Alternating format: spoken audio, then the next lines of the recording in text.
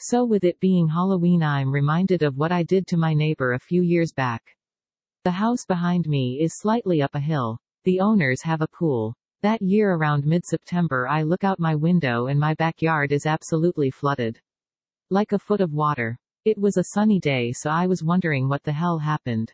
I go outside to investigate and walk towards the neighbor's fence. I see a little cutout in the fence with a pipe which is being used to drain the pool on my property. I'm pissed at this point, so drive around the block to the neighbor's house and ask what the fuck he is doing. Very nonchalantly he tells me exactly what he is doing, like it's no big deal. Now mind you, he could have easily drained the water into the storm drain. He says he will shut it off. I tell him not to do it again and that I'll check for damage to my shed when it dries.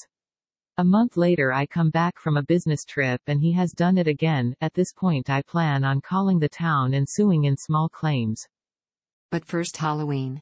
I figured the guy had a Ring camera, so after my kids went trick-or-treating I dressed in a full ape suit. Earlier in the day I bought 12 big black veiny dildos. I put them in a pillowcase, along with some super glue. I waited until lights out, signaling they were done with handing out candy. At that point I superglued the dildos as fast as I could to the neighbor's 2 work trucks. You see, he owned a business and has his name plastered on the side of the trucks. I then bolted down the street into the woods, ditched the monkey suit and walked home. Next day the dildo trucks were all over the local Facebook pages.